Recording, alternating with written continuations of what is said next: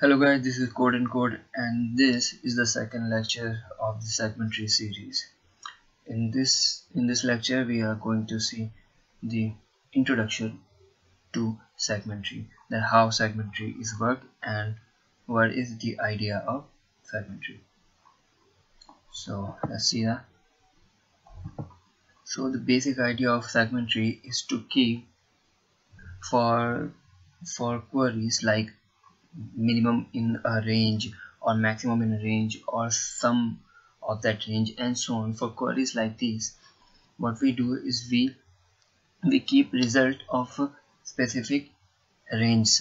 So this node keeps result, say range sum from L to R. So this node would keep sum from array elements from index L to R. Now we also define children left and right. Now the left children would keep the result from L to mid, and the right children would keep the result from mid plus 1 to R. And mid is defined as L plus R divided by 2. So what we are doing here, left and the right children of a node are keeping the result of half of the subarray size as that of his parent. So the subarray size of parent was say n, then the subarray size of each child is no more than n by 2. So this is an array for which this tree is made. This is the segment tree for this array. Now first node, the root node keeps the result of index 1 to 6. So the minimum of all the elements from index 1 to 6 you can see is -3. So we have kept -3 here. Now the left child would keep the result from 1 to mid, and mid is 1 plus 6 divided by 2, that is 7 divided by 2, and that is 3. So left children would keep result from 1 to 3, and the right children would keep the result from 4 to 6. Now from 1 to 3 we can see the minimum is 1, that's why the result of 1 to 3 is 1, and from 4 to 6 the minimum is -3, that's why here is -3. Now this would further be divided into two parts, left and right. So 1 plus 3 is 4, divided by 2. So from 1 to 2 the result would be kept here, and from 3 to 3, that is a single element, would be kept here. So we can see from 3 to 3, that is only a single element. The minimum of this is the same element, so we kept 2 here. Now minimum of 1 to 2 is 1, so we have kept 1 here. Now since this is not the leaf node, so we will further divide it, and the leaf node is the one in which there is only a single element in its what we say range. So the left and the right end of the range would be same, like 1 1 2 2 3 3 4 4 5 5 and 6 6. So only the leaf node don't have their children, because since they only got one element we cannot further divide them. The rest element have more than one element, so we can still divide the range. So this is how you make a segment tree. Now this is a segment tree for this array, and how we are going to make this we'll see in the separate video, but we are just making ourselves familiar with the structure of segment tree. Using this structure, the height of the tree is log n, because every time what we are doing is the whole segment is divided into two segments which are almost n by 2. So each time we are dividing the segment by 2, so each next level is having half of the elements as was in the previous level. So if it was containing the result of n elements, this level would contain the result of n by 2 elements, and this level would contain result for n by 4 element, and so on till the last level in which there is only a single element. So we can see that since the number of elements are getting reduced by half each time, the height of the tree would not be more than log n. Now we can perform queries using this segment tree. Suppose I want to find the minimum in the range from 1 to 3, and we can see the minimum in the range of 1 to 3 is 1. So let's find the result using the segment tree we have built. Our queries start from the root node. So the root node contains the result in the range of 1 to 6, but we want the result only in the range of 1 to 3. So we are having an overlap and not complete. This range is not completely inside our query range, so this cannot be our result. So what we would do is that we would make a recursive call to left and right child of this node, and the result they would return, we would take minimum of that and return. Why minimum? Because we are applying the range minimum query. If we were to perform a range maximum query, then we would take the maximum of these two and then return. Now we would go left, and left child is containing result of 1 to 3, and 1 to 3 is completely inside our range 1 to 3, so this would return result 1, whatever is saved. Since we know the result of 1 to 3 is 1, so it would return 1. Now this node contains -3, but this range 4 to 6 is completely outside our range 1 to 3. 4 to 6 is completely outside our range 4 to 6, that is, there is no overlap, and when there is no overlap, we returns a result which we can ignore while we merge these two results. So we know we take minimum of these two, so if I return infinity from here, I can ignore the result of this part. So that is why I've returned infinity from here. And why we are returning from this point? Because the range is completely outside the range of our query. So that is why we do not want result from this part. So what we would do, we would return something which can be ignored when we merge these two results. Now since at the time of merging I am taking minimum of these two, so that is why it is sufficient to return infinity from this part, so that while taking minimum, this part can be ignored. So when you take minimum of these two, minimum of 1 and infinity is 1, so return result will be 1. And you can see that the result of the range 1 to 3, the minimum element is 1.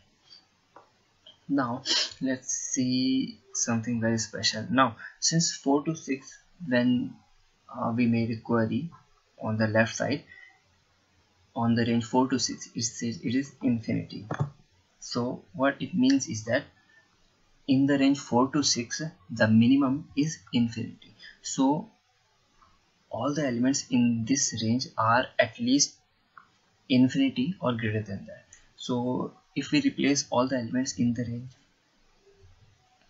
4 to 6 by infinity, the array would look something like this. Now speciality of this is that, see, only the first 3 elements which were in our range are not infinity, all the other elements are infinity. So if I ask you to perform query instead of 1 to 3, perform a query on the range 1 to 6. You see, if you perform query operation on the array, on this array from 1 to 6, you can see the result would be the minimum of 1 to 3, because these 3 elements are infinity, which is very large number as compared to all other numbers. So these 3 elements would be ignored. So ultimately what we would get back is the result from 1 to 3. So what we are doing is that if there is element which are outside our range, we would replace that element with infinity. So while calculating the result, those elements would be ignored completely. But since we cannot do this, we cannot make all the elements which are outside our range infinity and then update our segment tree. It would be costly. So what we do is, whenever we go outside our range, like this 4 to 6 was outside our range, whenever we go outside our range, we return something which can be ignored while merging these two. For example, if we had to perform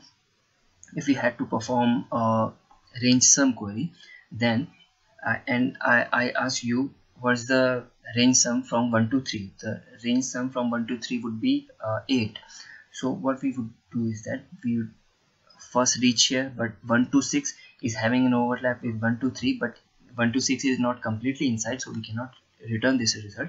We would make a recursive call to this and merge these two results. Now since this time we want range sum, so 1 to 3 is completely inside our query segment, that is why this would be a result. And at that since we are calculating range sum, that is why at this node would contain the result, that is range sum of 1 to 3, and 1 to 3 is 8, so this node would contain 8 and it would return 8.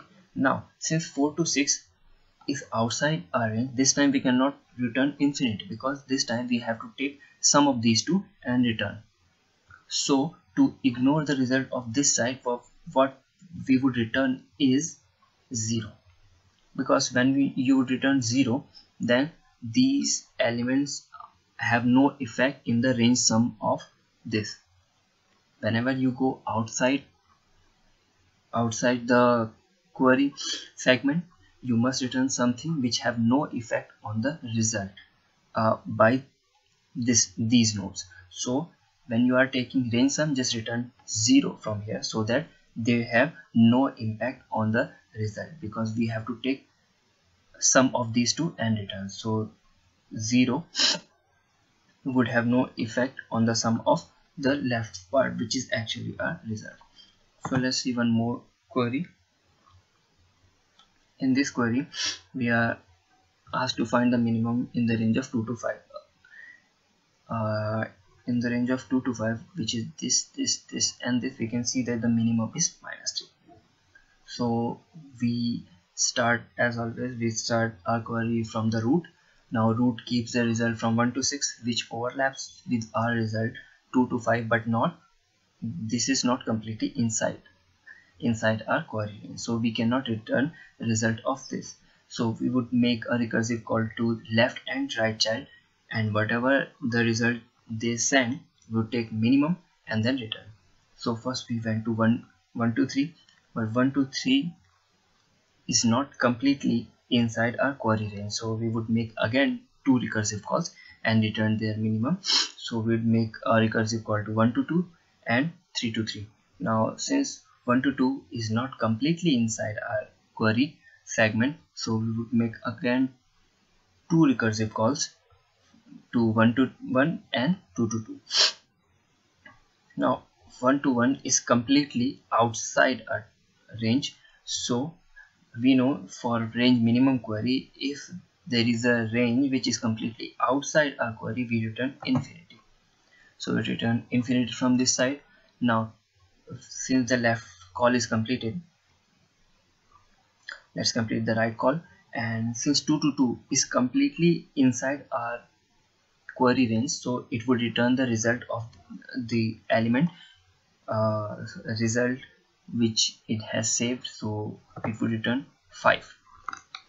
That is the minimum of this range, 2 to 2, and 2 to 2 is 5. Now since left and right call is completed, we will take minimum of these two, which is 5, and return 5. Now so since the left call is completed for this node, let's complete the right call, and for the right call the range is 3 to 3. Now since the range 3 to 3 comes completely inside the range 2 to 5, which is query range, so we will return the results saved at this uh, node of segment tree, which is 2. And now since left and right both calls are completed, we would return minimum of these two, which is the minimum of the range 1 to 3. So minimum of range 1 to 3 is 2. Oh sorry, minimum in the range 1 to 3, but inside only, considering inside only our query range 2 to 5 or 2 to 5. So inside